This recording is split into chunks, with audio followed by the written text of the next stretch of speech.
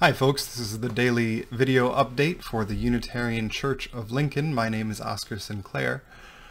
Today is Tuesday, May 5th, 2020.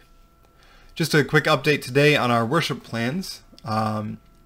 We had an incredible talent show last week put together by our Youth in Action students. It went live on Friday. The response has been great, and if you haven't seen it yet, go check it out. We're going to put a link right up here as this is playing.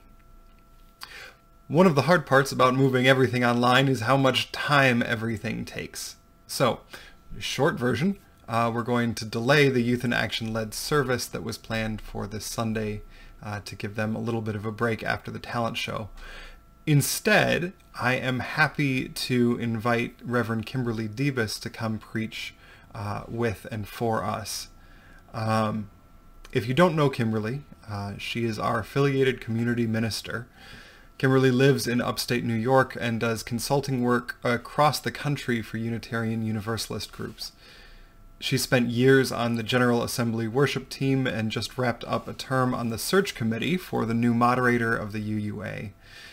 She is also a brilliant and compassionate worship leader, and it's a lucky day in my life when I get to collaborate with her in ministry.